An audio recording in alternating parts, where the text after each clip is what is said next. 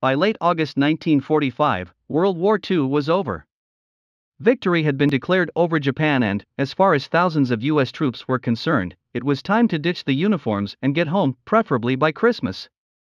The problem was, it had taken 4 years to get the estimated 7.6 million troops overseas, and it was going to take more than 4 months to get them home.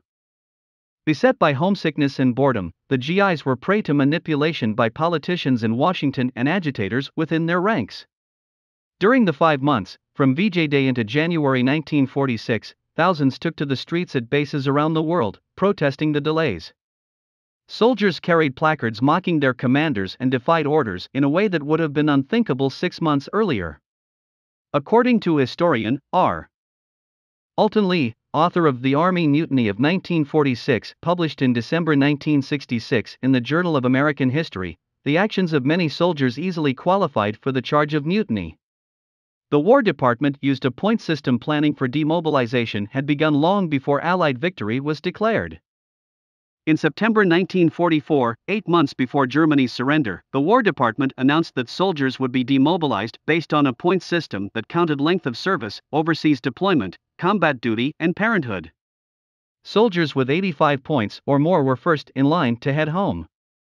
Female military personnel needed fewer points. Soldiers thought the system was fair, as did the US public.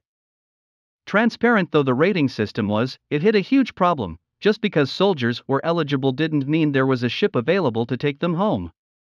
Egged on by US politicians, eager to score points against Presidents Franklin D. Roosevelt and Harry S. Truman, their families, and hotheads in the troops, soldiers in Guam, Manila, London, Paris, Frankfurt and other bases took to the streets, organized write-in campaigns and staged publicity stunts to pressure Washington into speeding up demobilization. Within weeks of the Japanese surrender, U.S. Congresswoman Claire Booth Luce, RCT, admitted that representatives were under constant and terrific pressure from servicemen and their families. "Bring the boys back home" became the rallying cry. Over 200 Bring Daddy Home groups, formed by servicemen's wives, organized a write-in campaign to representatives in Washington. They sent pictures of their children and followed up by sending hundreds baby shoes with labeled "Please bring back my daddy." The irony was that the demobilization was working. In the 5 months following VE Day, May 1945, over 3 million soldiers had come home, 1 million of them in December alone. And the War Department and other entities repeatedly announced that the pace of demobilization would be speeding up. But none of that seemed to penetrate.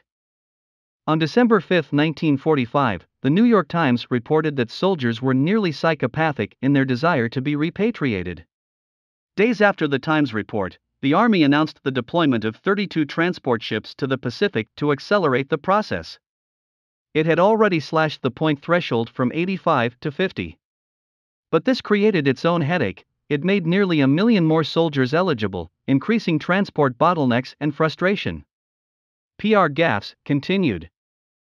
While touring the Pacific reviewing troops in December, the newly appointed Secretary of War, Robert L. Patterson, held press conferences during which it became clear he wasn't fully aware of how the point system worked.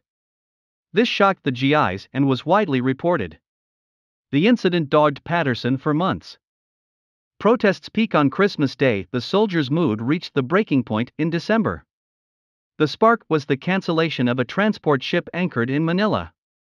News of the cancellation spread like wildfire, and on Christmas Day, 4,000 men marched on military headquarters, carrying banners. One banner even compared Patterson to the Japanese commander and war criminal, Tomoyuki Yamashita, because they both claimed to know nothing of what their soldiers were doing. Over the next 3 weeks, the mutinous mood gained momentum. Soldiers in the Army mailrooms in Manila and Tokyo made rubber stamps with the words "No boats, no votes" and made sure the slogan was stamped on all outgoing letters. In Frankfurt, soldiers marched on the headquarters of the commander of U.S. troops in Europe, General Joseph McNarney, chanting, "We want to go home." They were blocked by armed MPs. Soldiers jeered, "He's too scared to face us." In France, U.S. soldiers marched down the Champs-Élysées waving magnesium flares and chanting, "We want to go home." Another 400 assembled at the Trocadero across from the Eiffel Tower. In London, 500 U.S. troops marched to Claridge's Hotel, where they asked to see Eleanor Roosevelt, who was in London on a goodwill mission. She met with a delegation and wrote to then Army General Dwight D. Eisenhower the next day, saying that the soldiers' dissatisfaction was due to uncertainty and boredom. They are good boys, but if they don't have enough to do, they'll get in trouble. That is the nature of boys. I'm afraid communists help spread the discontent. The subject of the troops' low morale became a subject of newspaper editorials and articles. Someone who must have been pleased was Erwin Marquette. A lifelong Marxist and a U.S. Communist Party member from a young age, had joined the Navy in 1945. Marquette's detailed, personal memoir, The Demobilization Movement of January 1946, Nature, Society and Thought, 2002, recounts with pride and in detail how the communists and those allied with them helped guide this GI outburst into a powerful, well-organized movement. In Marquette's eyes, any slowdown of the demobilization could only be due to the imperialistic aims of the capitalist Western powers. As party members, their goal was to resist the overtly imperialist ambitions latent in the new U.S. role in the post-war world. Major John Sparrow, in his even-handed History of Personnel Demobilization in the United States Army, published in 1950, acknowledges the party's influence on events and its destructive effect on soldiers' and civilians' morale. While neither Sparrow nor Lee felt that the Quusette actions created the discontent, they agreed that they amplified and spread it. As more and more soldiers boarded ships home, the mutiny faded. By March, it was a distant memory. As President Truman had presciently noted in a news conference on August 23, 1945, it wouldn't make any difference what sort of demobilization plan we had, somebody wouldn't like it.